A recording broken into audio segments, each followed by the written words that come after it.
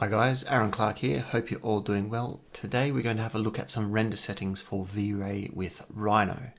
So we've got a very simple scene here. We've got a background plane, we've got a ring, and we've got a gem.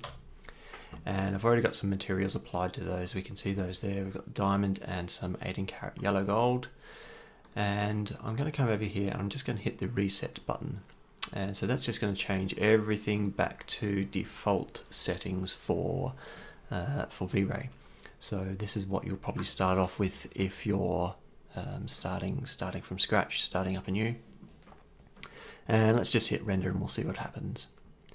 So this is going to use a progressive type of render. This video is also going to look at CPU rendering. I'm not going to touch on GPU rendering.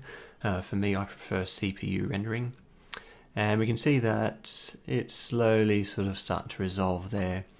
And once it gets to a certain level, that's probably going to stop, and it's stopped there. But we can see it's quite grainy around the sides here.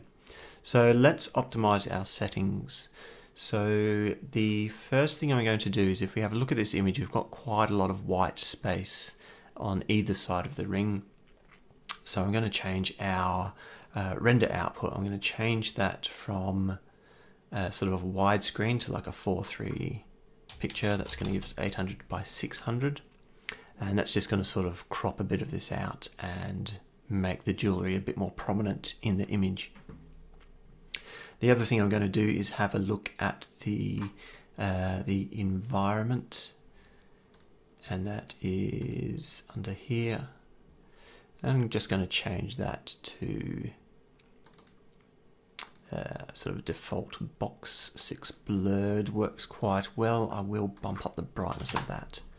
Okay, so if we hit this H, we can get a history fly out here. We'll switch that on, and let's hit render and we'll see what happens. Okay, we're still a little bit dark there. I'm just going to stop that and let's bump that up to maybe 5.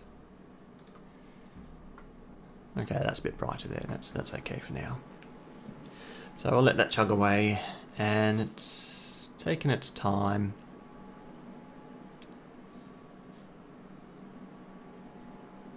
We're still quite grainy up in these areas.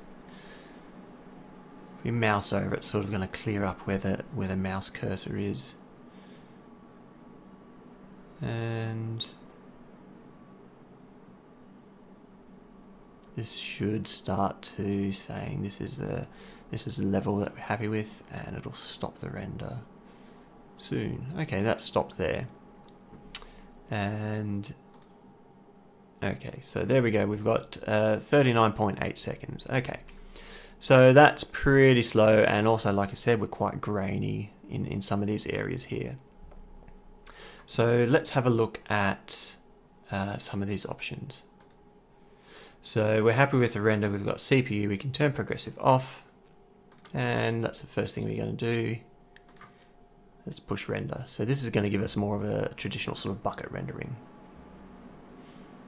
Okay, and we're done. So we can see that we've gone from 39.8 seconds down to 8 seconds. So that is a very decent saving. But we've still got quite a bit of grain around here, and 8 seconds we can do better than that. We can get better quality, and we can make this faster. So let's come over here and we'll have a look at some of these other settings. So the ray tracing, we will come back and visit this, but for now let's just point that on 0.1 and we'll see what difference that makes. This sort of refers to some of that noise limit, and we've got 4.9 seconds, so that's quicker. Our quality isn't really that improved. In fact, if we set this as A and if we set this as B, we actually see that we're more grainy by playing with that setting, that noise limit setting. Okay, well the big one that we want to change here is in the global illumination, and you can see that we've got primary rays set to brute force. And what brute force does is it looks at every single part of the picture and fires all of these virtual photons at it and gets a reading. But these parts of the picture aren't as important as these parts, but it treats everything as equal, so it's still calculating this area up here as much as it would calculate this area over here. We're going to change that to irradiance map. Now we'll just leave everything the same and we'll hit render. Okay, and you can see straight away we're a lot cleaner. And we've also gone from 4.9 down to 3.8 seconds. Remember, we started off with 39, close to 40 seconds. And like I said, if we set the new one as A, we can see how much cleaner that is. So cleaner and faster. Okay, what else can we do? So that's the global illumination.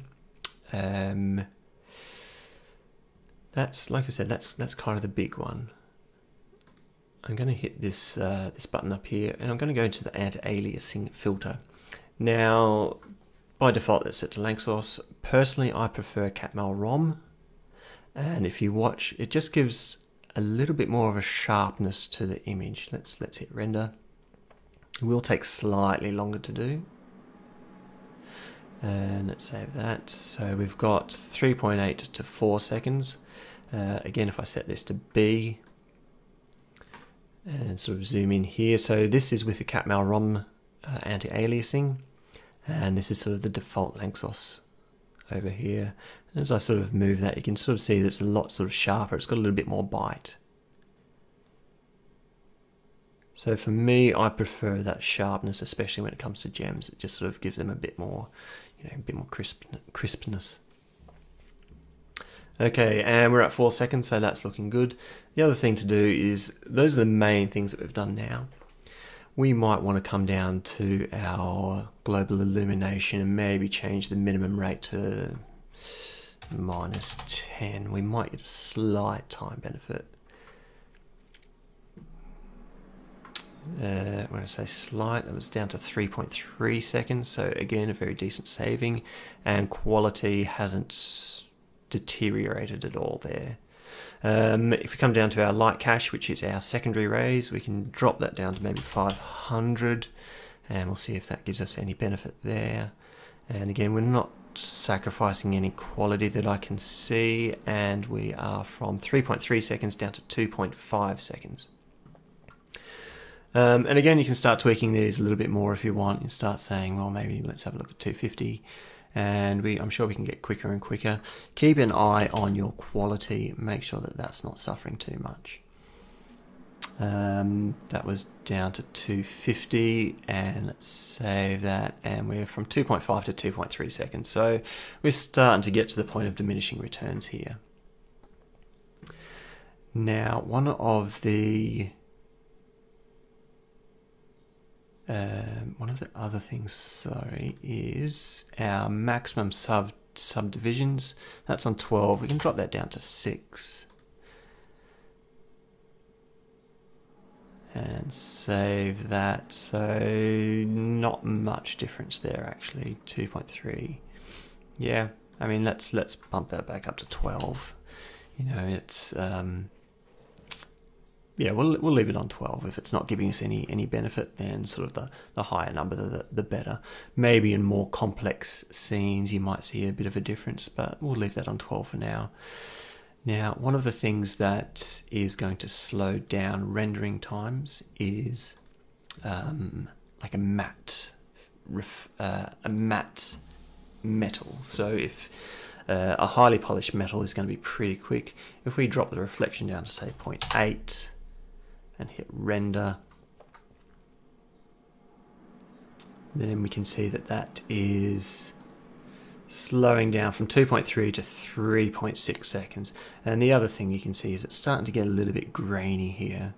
So if you want to sort of eliminate some of that noise, just come back into your settings, and the noise limit here, which is 0.1, this is one of the first things we messed with, 0.1, change that to 0.01.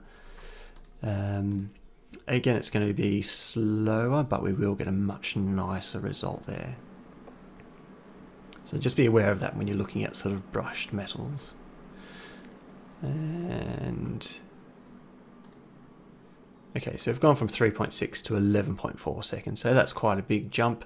If we set the 3.6 as A and B, then you say, although it's jumping, we are getting a much cleaner rendering. So it's sort of at that point where you need to decide what's more important for you. If 0.01 is a bit slow for you, try 0.05.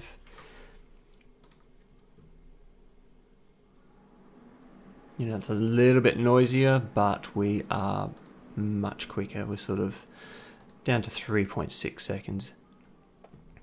And it's just sort of playing with those values there and seeing what works for you.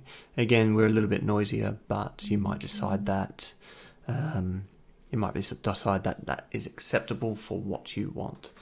And again, you can play with 0.02 and see what the noise looks like there. Again, we're getting better quality in our metal, and we are at 6.9 seconds. So between 0.05 and 0.02 in the noise limit, we're sort of doubling the time required, but we are also getting a better quality. So those are the sort of things that you need to toss up and decide what's more important for you. Okay, that's a quick look at some of the settings here. There are other things like denoiser settings and things like that. I'm not going to go into that today. There's also the whole other side of GPU rendering, and again, I'm not going to touch on that. This is mainly just for getting your CPU settings dialed in. Okay, hopefully that's helped. Like I said, we managed to get down to 2.3 seconds there with a very nice clean result, down from 39 close to 40 seconds. So that's a big time saving and a much better quality saving as well. Okay, thanks for watching, and I'll see you in the next one.